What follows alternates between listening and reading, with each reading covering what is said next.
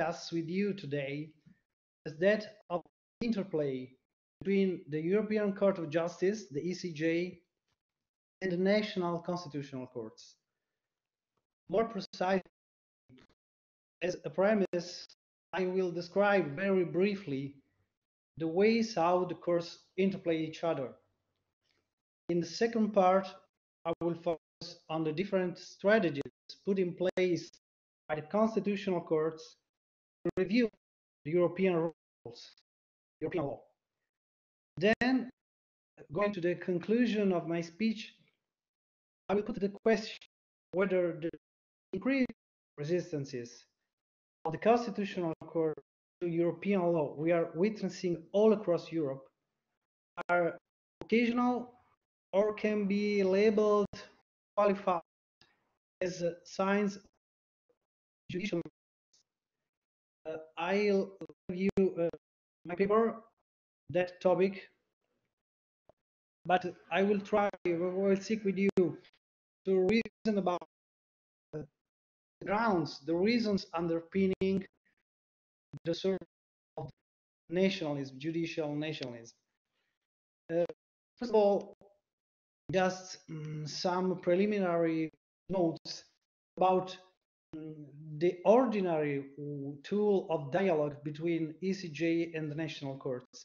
So the preliminary ruling, as you well know, Article 207 of the TEU provides for that the Court of Justice shall have jurisdiction to give preliminary rulings concerning the interpretation of the treaty and the validity and interpretation of any act of institutions, bodies, offices, and agencies of the Union.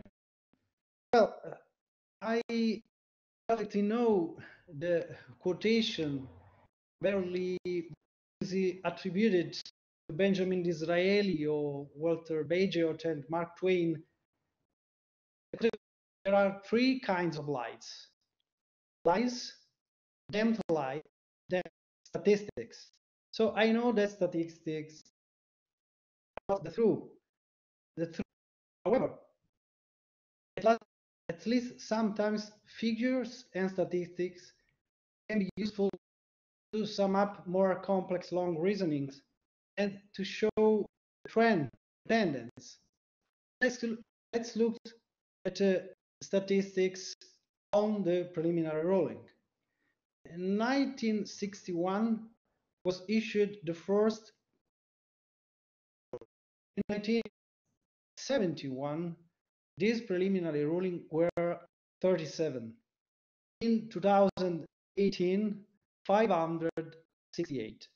So the requests for preliminary ruling are increasing. And this shows us that there is the tendency, an increasing tendency for the courts to refer to the European Court of Justice for a preliminary ruling. This is the sign of a fruitful dialogue, a fruitful interplay between national courts and European courts, Luxembourg court. But if we look more in depth at these figures, we can notice that the national judges are very unlikely, are very different one from another. In particular, while the common tribunals, the common courts, are very trustful in these means and they frequently refer to the Luxembourg court, the constitutional courts have been and are reluctant to refer to the Luxembourg court. The Italian court referred for the first time in 2008. The German court still today has referred only 3 times to the Luxembourg court, and 9 constitutional courts of the member state still now have not engaged in any preliminary reference procedure. This difference between common judges and constitutional courts is hardly surprising.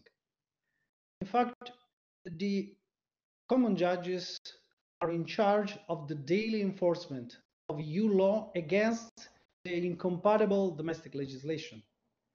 So they are empowered to disapply the legislation of Parliament, a huge power. They are, uh, thanks to the direct effect of the European rules envisaging fundamental rights, they can immediately apply this higher level of protection and increase the national standard of protection for those fundamental rights without referring to the Constitutional Court. No surprise that their general Euro-friendliness, they are confident, trustful in the Luxembourg Court. On the contrary, constitutional courts have long been marginal in the process of EU integration. With no surprise, indeed, they are rooted in their national context due to their close relationship with the executive branch, the legislature, the popular opinion, the national cultural heritage. So, no surprise that they have long been reluctant to, to engage in a fruitful dialogue with the European Court of Justice.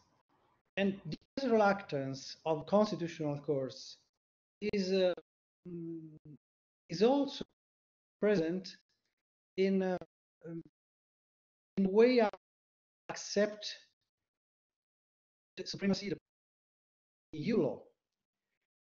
The general attitude of the European Court of Justice is well expressed in a famous judgment, Internationale Handelsgesellschaft, a case dated 1970. In this important judgment, the ECJ stated that the validity of a community measure or its effect within a member state cannot be affected by allegations that it runs counter to fundamental rights, even then formulated by the constitution of the states. This is the monistic reading of the relationship between EU legal order, member states legal order, that always characterized the European Court of Justice. But the constitutional courts of some member states, of the large majority of the member states, never accepted such an absolute understanding of the primacy of EU law. In particular, they developed four major doctrines, four major justifications to justify the claim for constitutional courts to review EU law. These four doctrines can be summed up in four terms. One, the counter limits doctrine. Two, the fundamental right. Three, the ultra vires. We are Latin, so we say ultra vires, not ultra vires, but the doctrine of the competence beyond the scope. For the constitutional identity doctrine. As for the first, as you know, the counter limits doctrine was elaborated and developed by the Italian Constitutional Court in the famous Frontini case, judgment number 189/73. What was the main statement of this important ruling? The limitation of sovereignty that are pointed out in the Treaty of Rome cannot entail for the organs of the European Union the power to violate the fundamental principle, the constitutional, or the inviolable rights of the human person.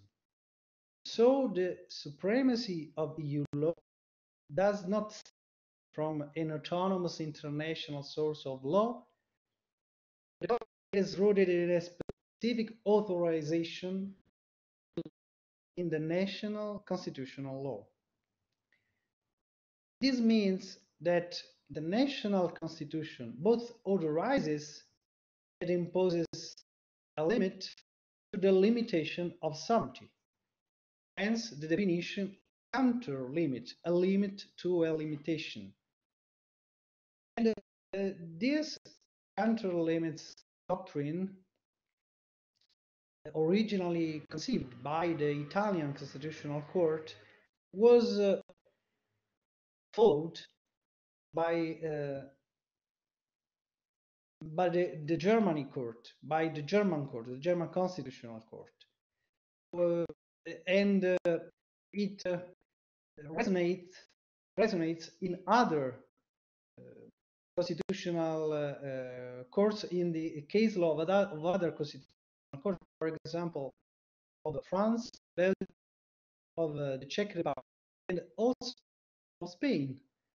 In each of these different case law, in each of different courts, we can look at different wordings to express the same concept. The concept that the supreme principle of the constitutional order, the constitutional identity, the principles or fundamental rights of the Constitution are beyond the reach of the European integration, of the constitutional amendment, and the Treaty of Rome. It is very difficult to define the counter limits. And it is not surprising because the constitutional courts use a very generic and vague notion to allow itself the greatest possible discretion in defining case by case what can resist EU law and what cannot resist. So what are precisely counter limits is difficult to understand and to previously assess. But if we look at the case law of the German Constitutional Court, maybe we can have a more detailed definition of this general limit to EU legislation. For example, since the Solange-Heinz decision 1974, the German court, felt that it would carry out a review of EU law as long as, this is the translation of the German word Solange, it did not contain a catalogue of fundamental rights essentially equivalent to that provided for by German constitution. With this statement, the fundamental rights review of the European law, of the European rules, has been founded, has been grounded. As a result, the German court claims the power to disapply EU law infringing fundamental rights. But 12 years later, developing the fundamental rights review, the same Bundesverfassungsgericht, the same German constitutional court, in the decision Solange 2, Solange 5, 1986, stated that the requirement of Solange 1 were fulfilled. So the of fundamental rights in European law was deemed essentially equivalent to that under the German constitution. As long as EU law ensures this standard of protection, this is the statement, the German court will not review EU law. Going along over the years, in following decision Banana Mar 2000, the German court made it clear that claims against EU legal acts were inadmissible if they did not demonstrate that the general standard of fundamental rights protection was fallen below an adequate level. And in following decision, European Access Warrant case 2005, Honeywell judgment 2010, the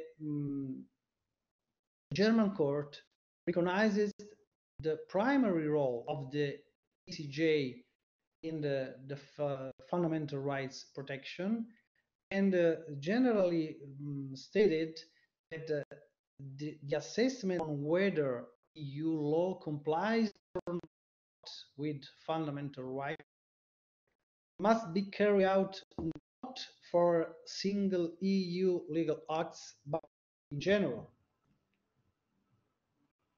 A different perspective, different kind of review is the well-known ultra vires review, which is dated at Maastricht case 1993.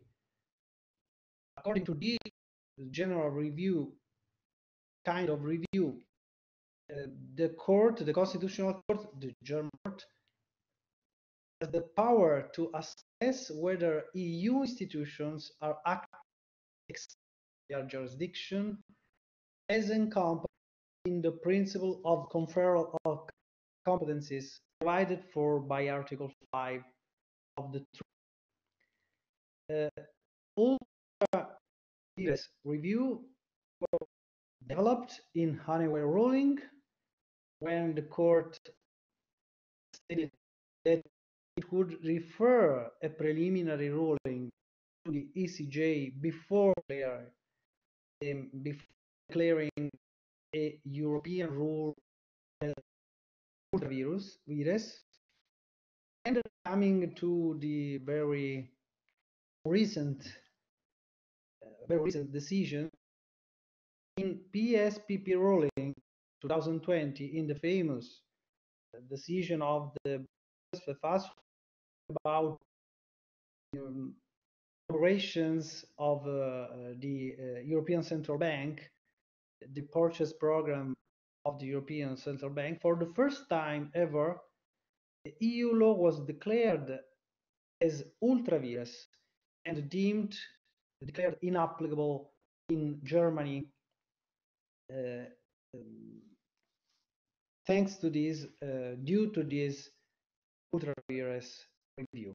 Finally, just to give a sketch of the different schemes of different tests of review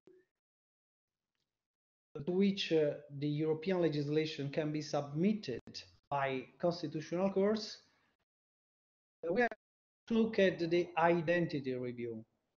Identity review, Identitätskontrolle, engaged in for the first time in the German Constitutional Court decision Lisbon ruling 2009. Well, in this decision, the court held that the German Parliament agreed for the transfer of sovereignty to the EU, but the choice to leave powers, to transfer powers to the EU is limited by the constitutional identity of the German state. On this ground, this background, is possible to check the European law in compliance with identity principle of the Ingau-Weiler OMT judgment 2016 was uh, repeated the scrutiny of ECB operations on the operations carried out by the European Central Bank. Well, different notions, counter limits, identity review, ultra vires review, different notions which express the same claim. The claim for the Constitutional Court to review European law by limiting the primacy, the supremacy of the European law. This is a general framework, a well-known framework, but in my opinion, in the last 15 years, there is something new. The clashes between EU and constitutional law are not so rare as they should. If we look at the case law of the constitutional courts, they generally describe the scenario of a clash between EU constitutional order, domestic order, as aberrant, unlikely, or utterly unlikely, difficult to conceive, quoting the Spanish Constitutional Court in the decision number 1, 2004, or exceptional, quoting the Czech Constitutional Court decision 2006. But if you look at the counter limit in action, what was considered unlikely is now relatively frequent. If you look at the Constitutional Court of Poland, the decision on the European Parliament, the Constitutional Court of the Czech Republic, on the same team, on the same subject where it applied an ultra vires review, and the Tribunal Constitucional of Portugal, the decision concerning the salaries, wages of public servants. The Tribunal Constitucional of Spain in the decision Tony. The Italian Constitutional Court in Taricco case, the first application ever of the counter limits, we are forced to conclude that these clashes are becoming very frequent. And I would like to give you some sketches on the reasons underpinning this increasing clash, this increasing fight, and to illustrate also the new strategies, the new judicial strategies of which the courts are using to deepen the review EU legislation. Not only the old schemes of counter limits or ultra vires, but also specifically new judicial strategies. What I'm referring to, fundamentally, two judicial instruments, tools. The first, the preliminary ruling used as a tool to warn the European Court about the application of constitutional counter limits. This is what happened in the Taricco case. I will spend some words. Second strategy, the acknowledgement of the priority of the question of constitutionality over the preliminary ruling. France, Austria, and very recently also Italy have decided to give priority to the question of constitutionality over the preliminary ruling to the Luxembourg Court. First of all, what I mean when I say that the preliminary ruling is used as an early warning before the application of counter limits or an ultra vires review. The warning can be summed up in those quotation in those for this formula.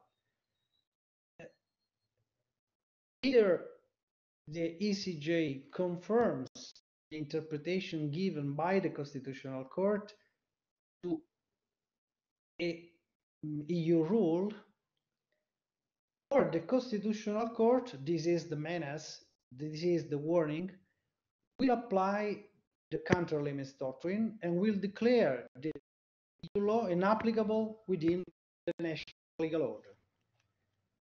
This is the strategy surrounding Gauweiler OMT judgment of the Constitutional Court. Gauweiler referring to the European Court of Justice by the German Constitutional Court.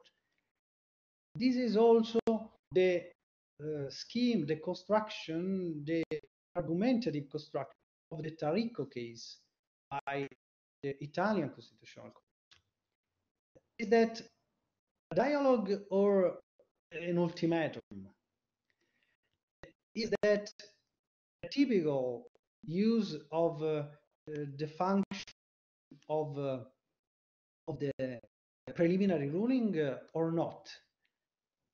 Some scholars said that this is not a conventional use of the preliminary ruling. Usually, the preliminary ruling should serve to ask for interpretation, so to make it clear for the referring court what is not clear, without casting in supremacy, the monopoly of the European Court of Justice in the interpretation of treaty and of European law in general. But as we see, as we can see in the Rico case and on Gauweiler,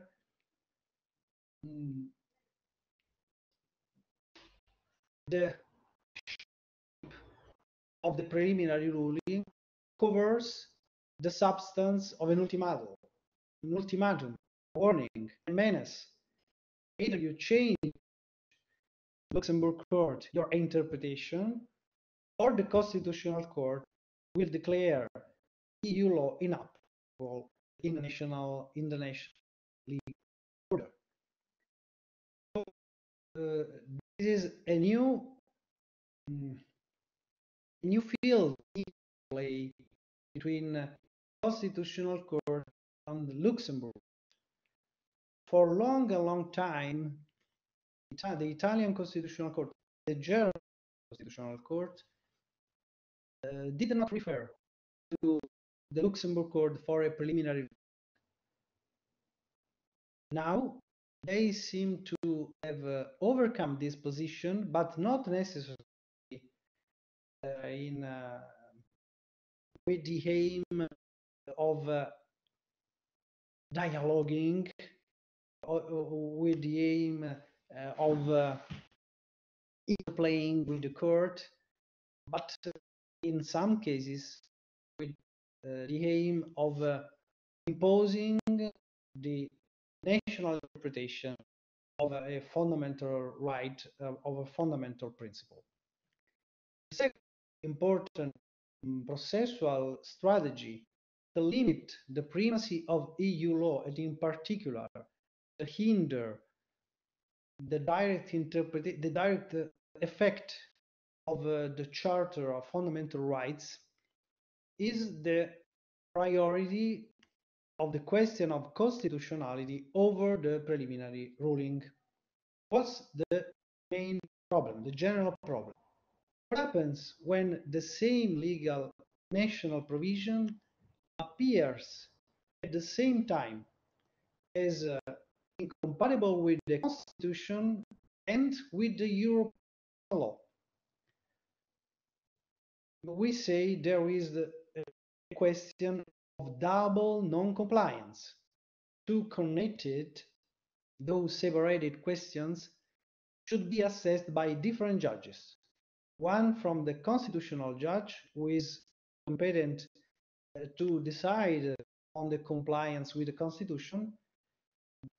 Another separated but connected question by the Court of Justice, who is competent to decide on the compliance with the Charter of Fundamental Rights. What happens in this case when a question of constitutionality and a European question coexist? Which of the two questions should be addressed first, the constitutional or the European one? Well, in all EU member states, the European question, meaning the question of compatibility of the national domestic legislation with the European one, must be raised first. It means procedurally that the common tribunal, the common court, the common judge must suspend the judgment, refer to Luxembourg court for a preliminary ruling, and only after the ECJ's ruling, bring the question of constitutionality before the National Constitutional Court, eventually, possibly bring, because the resolution of the preliminary ruling could even solve the question at all, with no need to refer to this priority, this general priority recognized to the European Court over the national one has three exceptions: France, Austria, and Italy.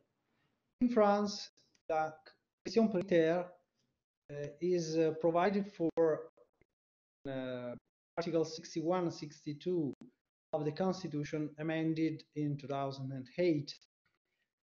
In Austria, there is not a legal source for that property, but it has been acknowledged and recognized by the courts, is praetorial.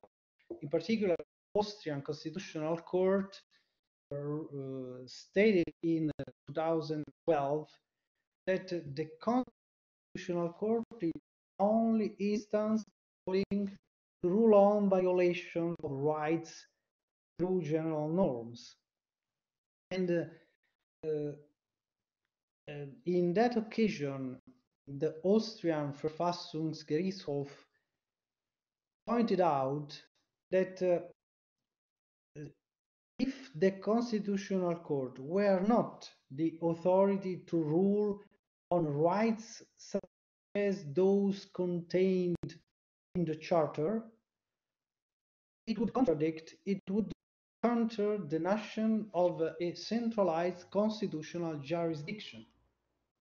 So, the constitutional courts, when fundamental rights at stake, which are simultaneously protected by the Constitution and by Charter, wants to speak first, wants to decide first, prioritizing the question of constitutionality over the preliminary ruling. In Italy, just 1 minute back. This French and Austrian constitutional priority was deemed compatible with Article 167 in the famous decision Melki and Abdelli for France, a decision of the Luxembourg Court, April 2010, and as for the Austrian case, XC YB versus Austria, decision 2018. In both these occasions, the European Court recognized that Article 267 does not preclude the priority of constitutionality questions over preliminary ruling, but under two conditions. First, that the national courts remain free to refer to the Court of Justice for preliminary ruling at whatever stage of the proceedings, and are equally free to refer any question which they consider necessary.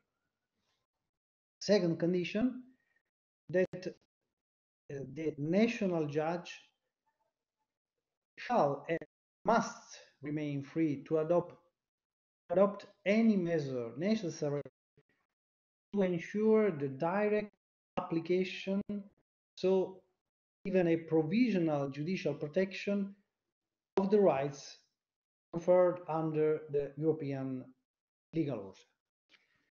These are the conditions on which is submitted the priority, the priorité constitutionnelle, the priority of the question of constitutionality. Well, in Italy, the general rule always applied up until 2017 was the priority of the referral to the ECJ over the constitutional review. But this rule has been changed in an important judgment, a seminal judgment, the decision 269 of 17th.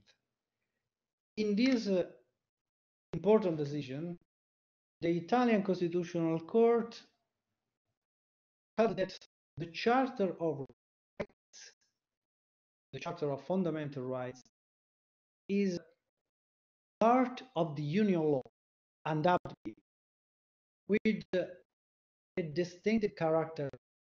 It shows, encompasses typically constitutional content. So the court recognized the axiological content, the charter, and qualified the charter as a constitution at the same level of the Italian constitution. This means when the principles and rights envisaged in the charter overlap principles and rights safeguarded by the Italian constitution, in these cases of double violation of human rights, defended safeguarded both in the Italian constitution and in the charter, the court said that the constitutional court want to judge first, want to judge in light of the internal parameters and possibly an eventual of the European one, so that the first word was to recognize, is recognized to the Constitutional Court, not only because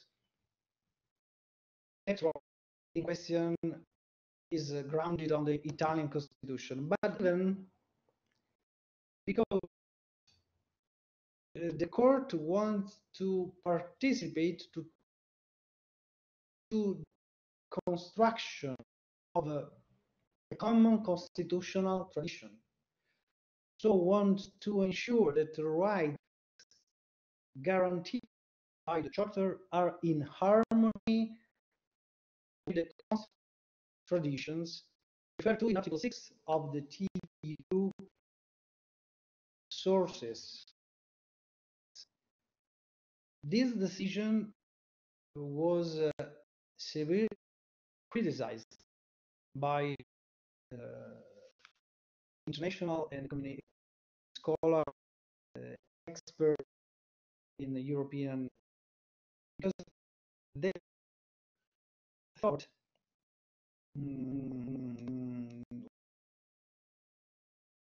with some reason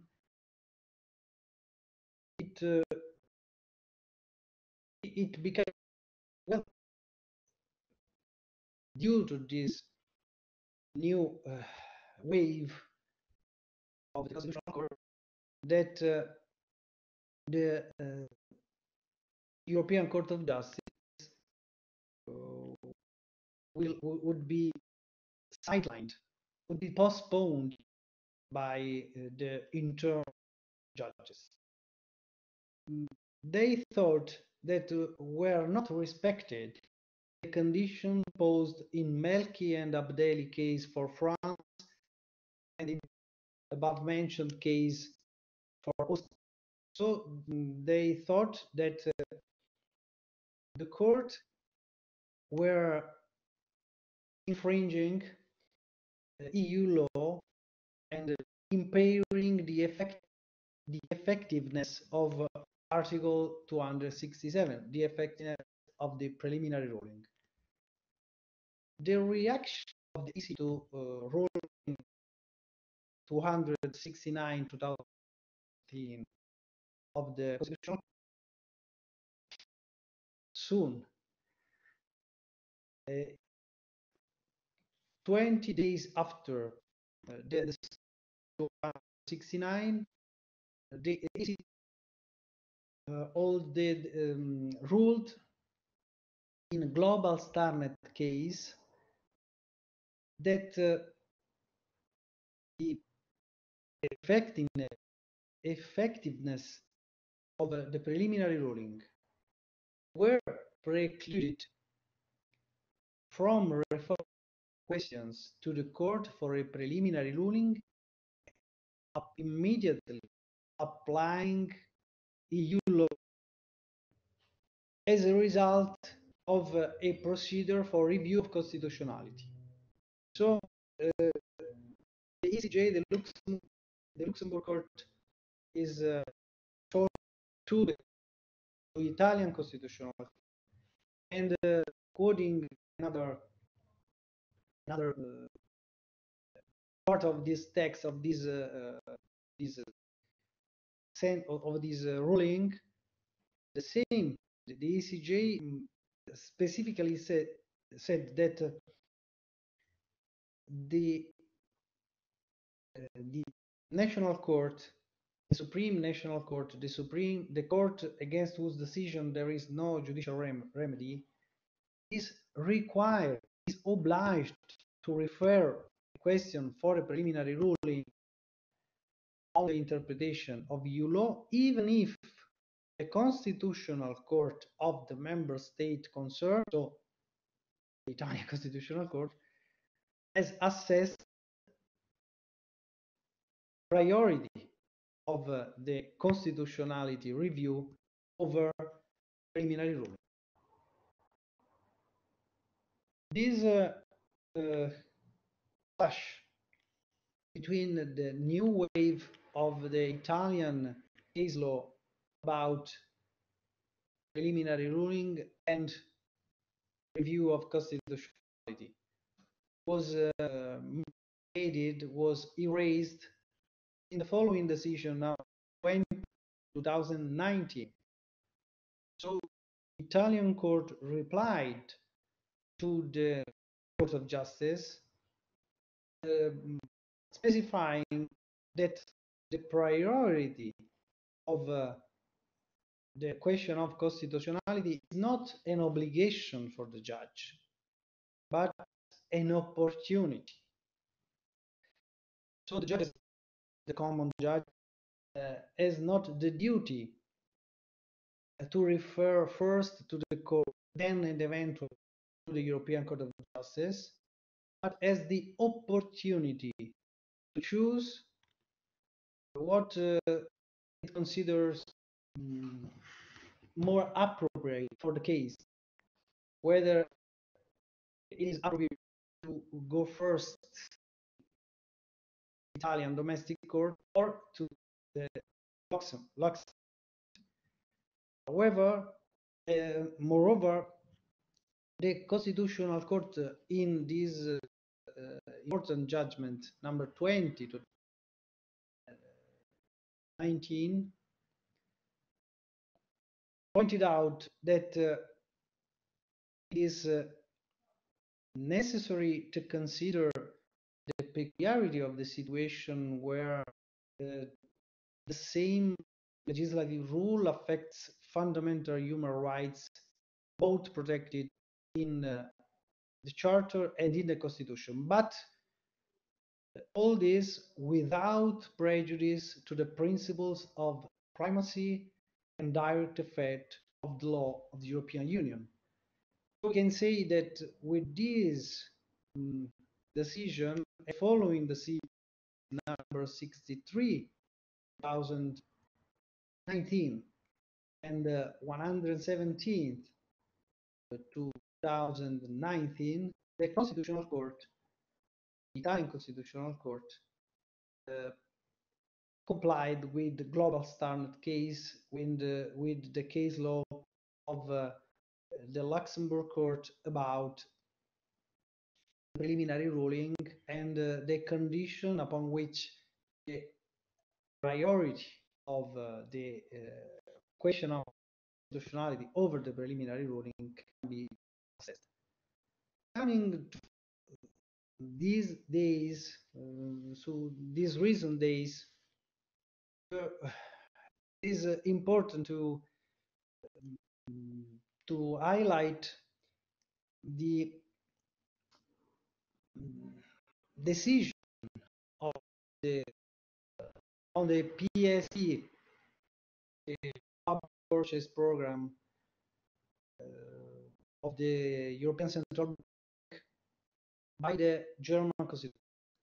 Because for, as you know, on May 2020, May 5, the German Constitutional Court replied to the decision of Gauweiler of the ECJ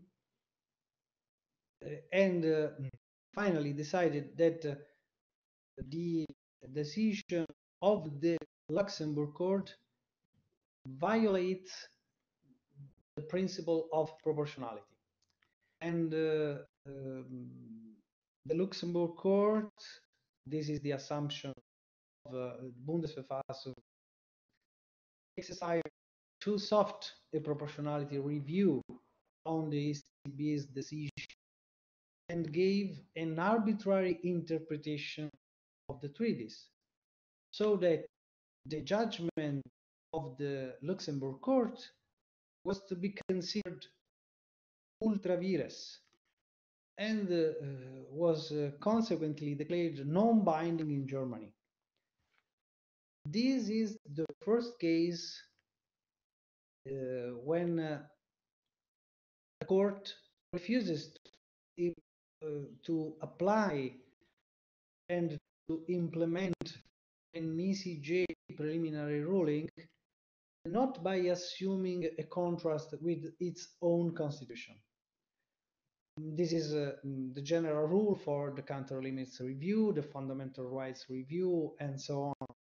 In this, the question is more worrying, and we have to be concerned about that because the German court claims the power to give an interpretation of the European rules, of the European schemes, of the European test, judicial test, the proportionality.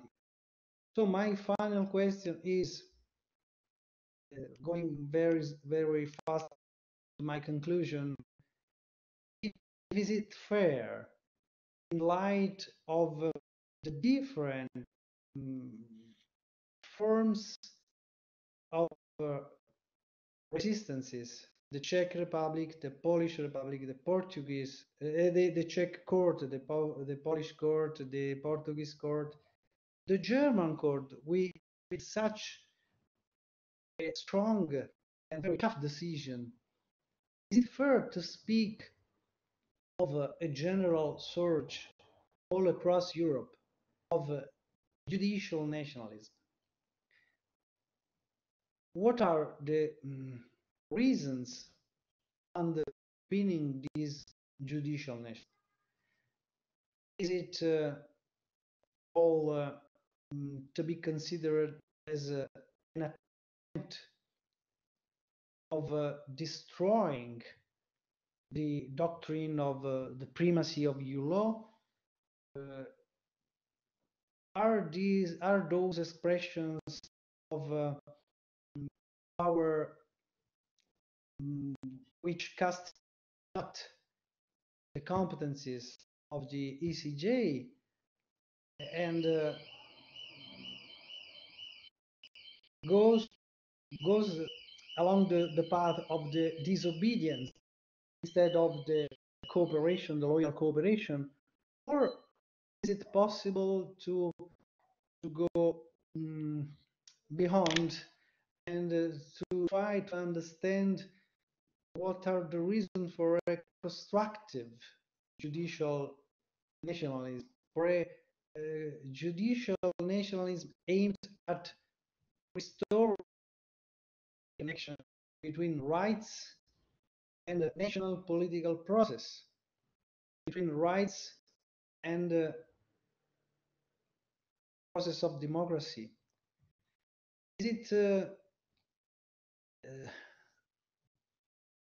is it possible to understand Tarico case or the case law about the priority of the constitutionality as the attempt to go toward a bottom-up creation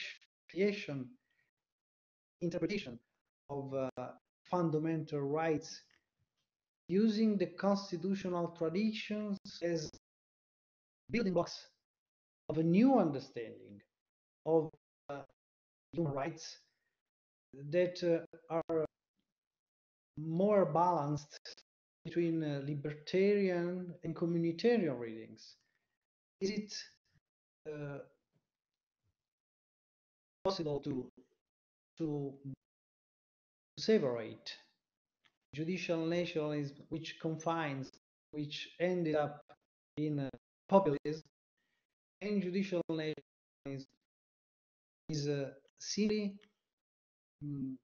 the attempt to complete the constitutionalization of Europe and to inflate democracy principles and an understanding, a communitarian common understanding of human rights in Europe?